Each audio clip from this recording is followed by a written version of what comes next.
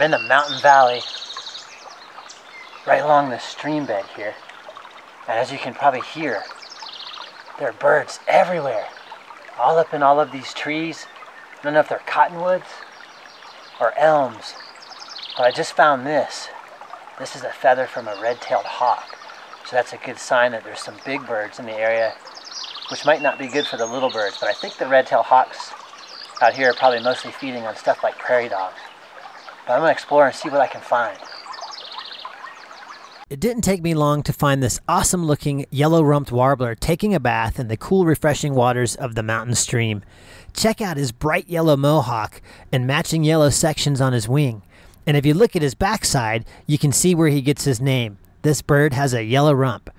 This little boy has got to look good for the ladies, and the best way to do that is by making sure all of those feathers are clean and dry. Let's grab a few pictures of this awesome bird so we can see him a little closer. This little bird was deep in cover, so I had to shoot with a wide aperture of f5. I was using auto ISO, and in order to keep the ISO reasonable, I chose a shutter speed of 1/1000th of a second.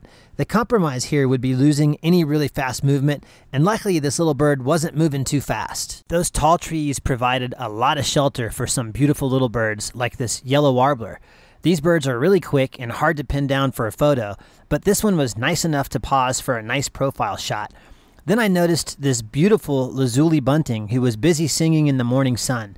This was my first time seeing these beautiful birds, and they didn't stick around for very long. They stopped to enjoy the fresh mountain air while they were migrating north. I can't blame them. The air quality in the San Juan mountain range is so fresh and full of beautiful fragrances from wildflowers and fir trees. And I guess all the noise from these songbirds was disrupting this great horned owl's sleep. From that look, I would say it's time to move on. Take a look at that huge hill over there. Right along the bottom, there's this really cool tree line. Let's go see what we can find over there. Come on.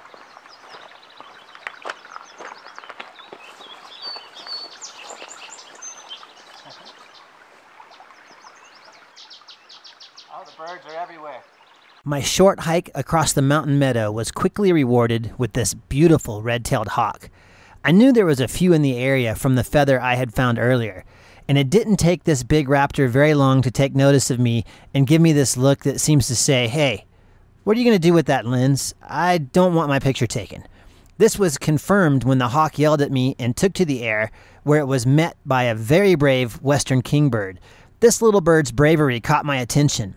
Let's see if we can get a better look. Here's that beautiful western kingbird now with a look that definitely says, "That's right, I showed that red-tailed hawk who's boss, and now let me show you my good side."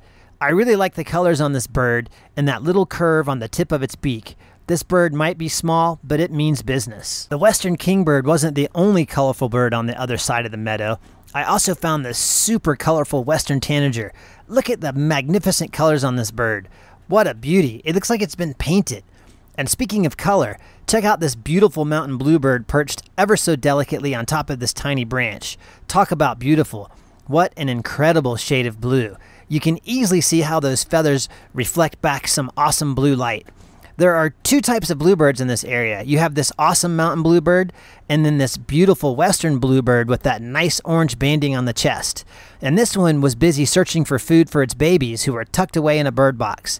And check out the quality of the bokeh that comes from the Nikon 500 f4. Or is it bokeh? Or is it bokeh? Oh, I'm not sure. Anyways, that refers to the soft blurred background that you see. It just blends all of those colors together in such a super smooth gradient that is so pleasing to look at. And here's another close-up of the same bird. Look at the crazy feather detail on this western bluebird. Wow, it's such a beauty. I grabbed a couple more shots of some bright and colorful birds before moving on. This is the Bullock's Oriole, and one more close-up shot of this incredible yellow warbler with some really strong backlighting. I overexposed this shot in order to get enough light on the bird. And I really like how the color of its body is reflected on the tip of its beak. Just incredible. All right, let's see what else we can find. There's a game trail right here going through this thick underbrush.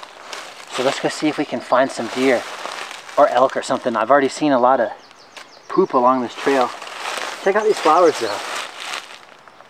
Man, they're pretty cool.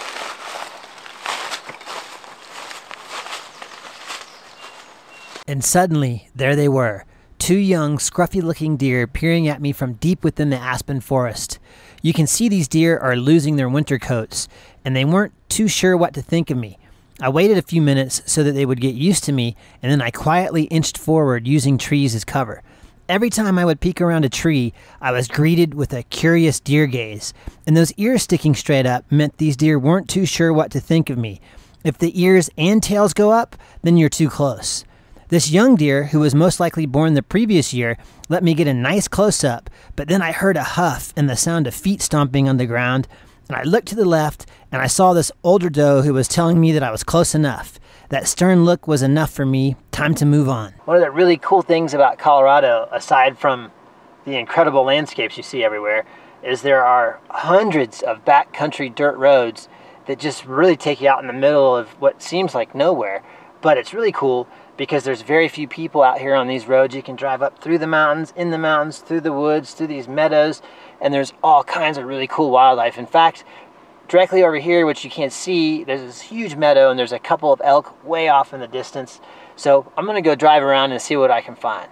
Those mountains are the perfect backdrop for some awesome landscape shots, and I really love cruising down these old country roads. I really liked this view, so I pulled over and grabbed this shot using my D850. Here are the settings I used. Shooting with an aperture of f11 helps create a nice wide depth of field, which helps keep the entire landscape in focus. I really like the layers that move from the foreground to the background, and there's that nice balance with the tree on the right, the mountains in the middle, and then the tree on the left. And here's one more shot with that dirt country road off to the left. See how it leads off into the mountains? That's exactly where I want to be before the sun sets. Late afternoon is when a lot of wildlife comes out. So let's go. And this little cutie was just hanging out on a huge boulder, waiting to get its picture taken. This is a golden mantled ground squirrel, and apparently a very well-fed one at that. Look at the size of this thing, and apparently it's a little bashful as well. It's okay, little buddy. You eat as much food as you want. From cute to kind of scary, and I think kind of scary is being a little bit nice here. This animal just looks frightening to me. This is a yellow-bellied marmot, and they can be as large as 11 pounds or 5 kilos. I definitely don't want this animal jumping on my face. And believe it or not, marmots are actually squirrels. They spend about half of their lives hibernating. When I found this one, I was at about 7,500 feet in elevation, or 2,286 meters. And even more frightening is this shot of a red-tailed hawk with the remains of a prairie dog. I knew I hadn't seen the last of that hawk, and as usual, it didn't stick around. Let's see if we can find some of the prairie dogs. And here they are, looking ever so cautiously at their surroundings. They have to keep a watchful eye out for those hawks and everything else that might want to eat them, and because of that, these animals reproduce quite quickly. Here's a female who obviously has a very large family, and she's busy scanning the area as well, and here's a young prairie dog. These animals live in large colonies of multiple families with huge interconnected mazes of tunnels, and you can see them all over the open fields and grasslands in the west. I found this lone female elk grazing in the field at the foot of the mountains. It isn't unusual to see a single female, but I knew there had to be more in the area, and then I spotted them on the other side of the road. They would have to jump a fence in order to get to this nice grazing area. Perfect opportunity for some images. All it takes is one elk to jump the fence, and then the rest follow. And this series of images answers the age-old question of, why did the elk cross the road? To get to the greener pasture on the other side, of course. The sun was starting to set, and you can see that golden-colored light from the setting sun in some of these images. I noticed a few young deer in the pasture where the elk had just come from, and a nice sunset behind them should make for some pretty dramatic lighting conditions. I grabbed this shot as one of the deer was emerging from the underbrush. There's that awesome lighting I was talking about with that amazing gold color. I then noticed one young deer resting in the grass on the hill.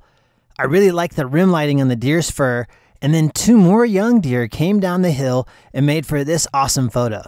The light was fading quickly, and I thought my day was done, but I continued driving up the mountain until I saw this strange-looking bird walking on a dusty, dirt-covered ridge. This is a dusky grouse, and ironically, I had this encounter at dusk. The sun had already gone down, but I wanted to try and grab some images of this awesome-looking bird. I was still in my truck, so I used the door as a quick makeshift tripod, and I turned off the engine to reduce vibration. I would have to shoot with a slow shutter speed and a wide aperture in order to get enough light. I'm amazed at the low light capabilities of the D850 and the Nikon 500f4. Here are the exact settings I used, and here's a shot of the entire bird. Look at the light on that bird's chest. What an awesome experience in the San Juan Mountains in western Colorado. So what was your favorite part of the video? The big bird of prey, the little colorful birds, the little teeny cute animals, the big game, or the landscapes? Let me know in the comment section below. I've had a lot of people actually ask me how they could get these videos in book form. So I've done something a little bit different with this video. I've taken this video and turned it into a downloadable ebook with high-res pictures and all the verbiage and the whole story that you just watched. You can get that on my Patreon page, as well as a bunch of other cool stuff. There's like Patreon-only images, signed copies of my books, t-shirts, all that good stuff. There's a link to my Patreon page in the description below. Go check it out. It's a way that you can help support me and what I do, and you get some cool stuff in return. And I'd like to thank everybody for all the support watching my videos, all the messages, all the social media stuff. People tell me where the cool stuff is and how to go get it. I really appreciate that. And as always, click that thumbs up, leave comments, let me know what you thought of the video. And if you haven't subscribed yet, go ahead, because I got a lot more cool stuff planned. And until the next time, I'll see you later.